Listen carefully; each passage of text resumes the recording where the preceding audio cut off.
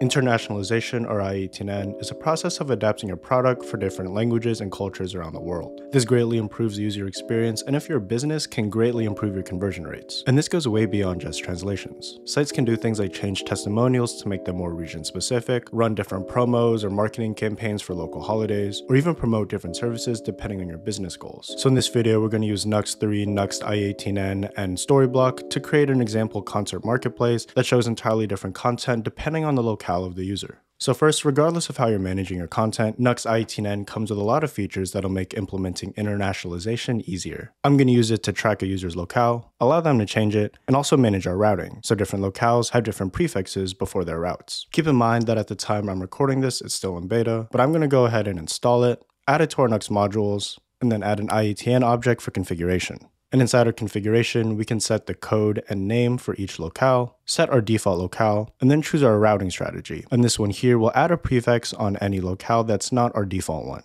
So now if we go to the page that we're going to use, which I called landing/concerts, we can grab our locale with the use i18n composable. If we print this in our template and then navigate to /landing/concerts, we can see that our locale code is en. Then if we change our URL to have our other locale as the prefix, we can see the locale code we're printing out also changes. So right now we already learned a few things. First, for every page in our app, there will be a locale-specific route that will map to the page. We can opt out of this on a page-by-page basis with the defined i18 route method, or we can either pass the locales that we do want to have localized routes, or we can only allow our default route to go through by passing false. Because each route maps to a different locale, we have to change how we do our linking. For example, if we go to our UK landing page and then click our logo in the top, we get back to our home page with our default locale. Instead of this, we want all of our links to use our current locale to determine the page that we should go to. Luckily, we have a function that can do this out of the box, so if we go to our header, we can say const locale path equals use locale path, and then here, instead of linking to our home page, we want to link to locale path and then pass it our home route. So our current locale will determine what this link will resolve to.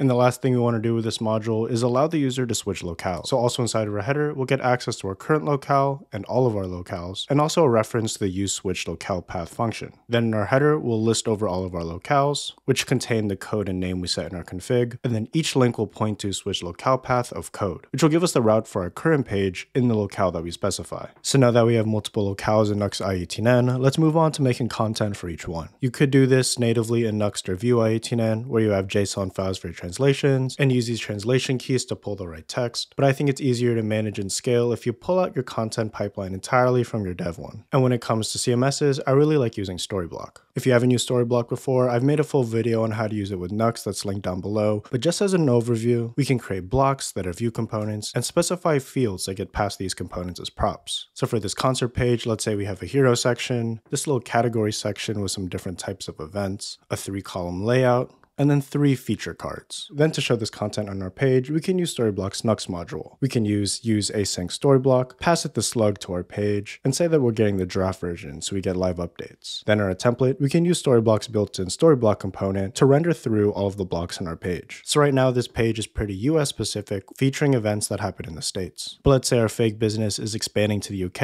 and we want people that hit our UK locale to get different content. So to first configure this, let's go to our settings, internationalization, and then add a language. You can see that there's a ton here, and we're interested in en-GB, which as you may notice matches the locale that we set in Nuxt i18n. And now we're ready to start changing our content. So if we go to our landing/concerts content, we can currently see the content for our default locale. And then if we hit this drop down up here, we can see that we get access to our United Kingdom version, which currently is the same. So to start changing content, we can go to any field in any of our blocks, edit it, and set translatable to true. Then we can go back, flip this translate toggle, and set the value for this certain locale. But still our content's not changing. And that's because we're not using our locale when we're pulling our data from Storyblok. So inside of our concerts.view component, we just have to add an additional option that sets our language to our locale.value.